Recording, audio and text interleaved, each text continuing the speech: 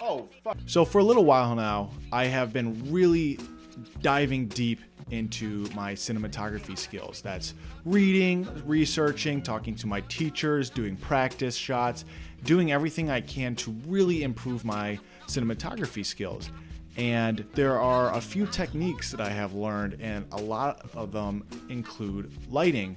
With that being said, these skills have really helped my cinematography level, and I want to share that with you.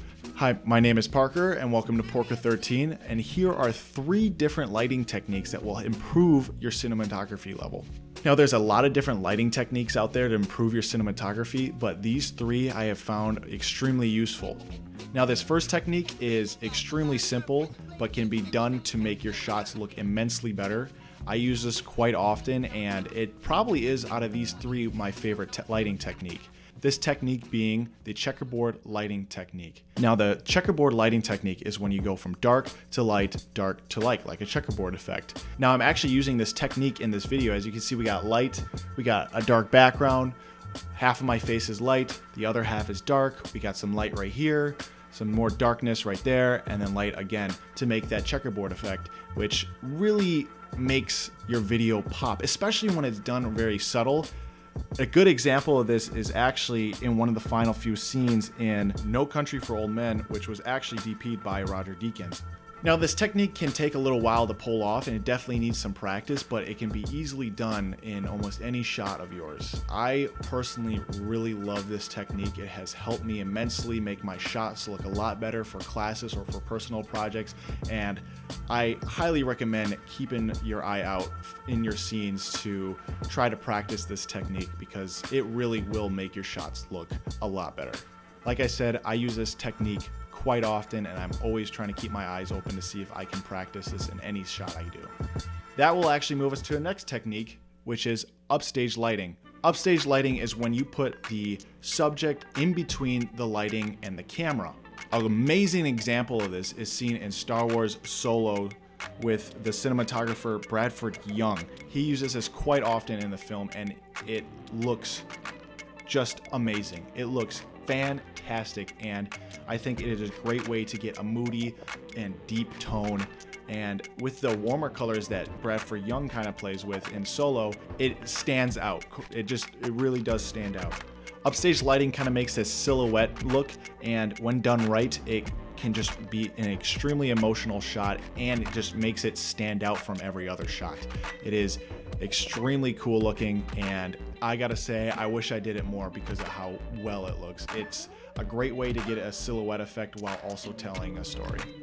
Now, I kind of glazed over upstage lighting pretty quick, but that's because it's extremely simple, and it's extremely simple to do.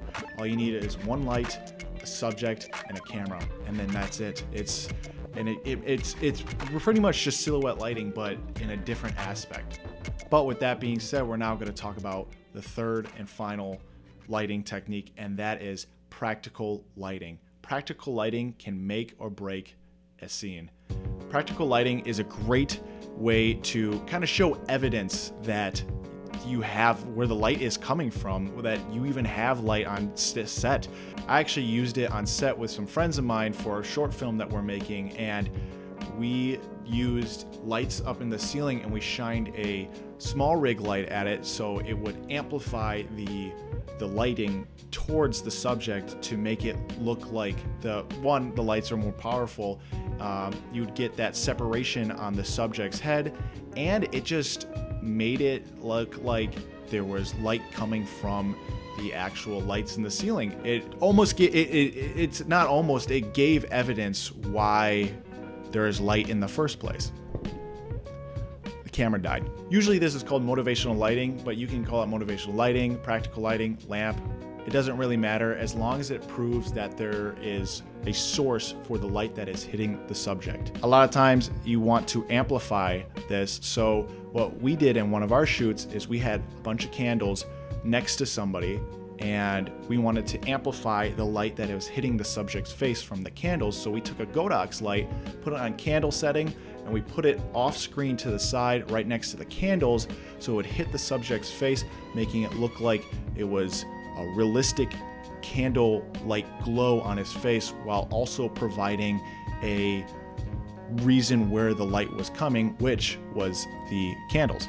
A great movie example with all these practical lightings, which is a lot of movies, but it was done exceptionally well in The Social Network. I would highly recommend watching that movie. I haven't seen it, but there's a ton of scenes in it where they use a lot of practical lighting, and they do it right, and I have to applaud them for that.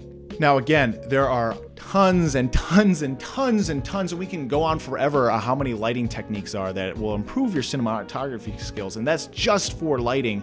But like I said before, these three I find extremely simple that will really make your cinematography levels increase. Thank you for watching this video. I truly appreciate it. If you have any questions, feel free to put them in the comments below. We have a Discord so you can talk. If you have any questions, you can put them there as well. Otherwise, I have social media where you can ask me questions or see what I'm doing up to date. Again, thank you for watching this video. I hope you guys really enjoyed it, and I appreciate your time. Peace.